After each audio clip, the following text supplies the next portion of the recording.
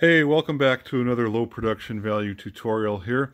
Today I have an oldie but a goodie for you guys. It's a tip for the Behringer Neutron that I think most Behringer Neutron owners know about this by now, but just in case you don't, I'm going to pass this on. So, one thing about the Neutron is that we've got a synthesizer that is hardwired into an overdrive circuit, and then that goes into the VCA, and then it goes into a delay circuit. But the overdrive circuit sounds like shit, and I will demonstrate right now. So you got this middle tone control. It takes away all the bass and all the body out of the tone. And it's always permanently in circuit here with this volume control here. When you turn the drive all the way down, the volume goes away, and then you have to mess around with the volume control. So most people choose to just get rid of this entirely, and there's a way to take the overdrive completely out of the circuit. So just for demonstration purposes, let's give us a little bit of overdrive here and a little tone. This is what it sounds like with the overdrive in circuit.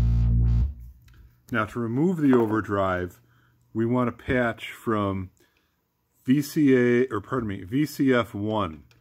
Don't use VCF2, that's something else. Use VCF1.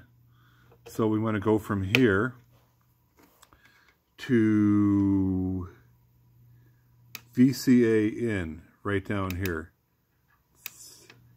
That one right there. Let's see if I can do it while holding the camera. Okay. So now we've bypassed the overdrive circuit. And here's what it sounds like with the overdrive bypassed. Much better, huh? A lot different. Let's get the sequence running. So now these knobs have no effect whatsoever.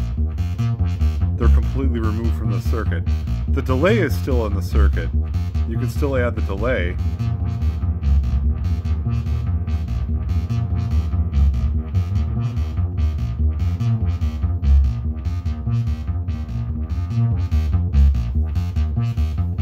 Simply turning the mix knob all the way to the left will remove the delay from the circuit.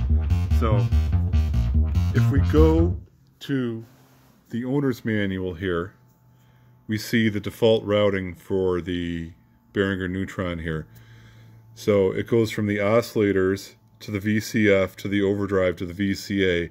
And what we're doing is we're coming out of the VCF and we're going directly into the VCA and bypassing the overdrive. And that will effectively remove the overdrive from the circuit. So anyway, if you have any questions, leave them in the comments, and thank you for watching. Again, to sum up here, we're going from VCF1 to VCA IN, and that'll do the job. All right, later on, guys.